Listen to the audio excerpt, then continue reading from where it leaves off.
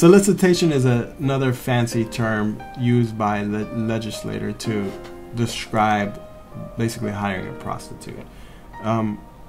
There's many undercover officers that do lots of stings around Los Angeles, pretending to be prostitutes, and they arrest so-called Johns.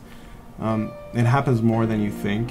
A lot of people who get arrested for it are very embarrassed about it, and they're very hesitant to talk to a lawyer or anybody else or let their family members know. I've defended many people that were charged with solicitation.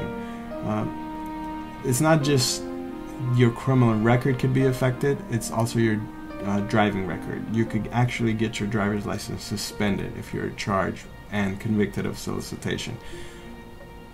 I know what I'm doing. I've been doing it for a while. I don't think anybody should be embarrassed once they are charged with it. I see it all the time, and they need to call us right away. They shouldn't be scared or embarrassed about anything.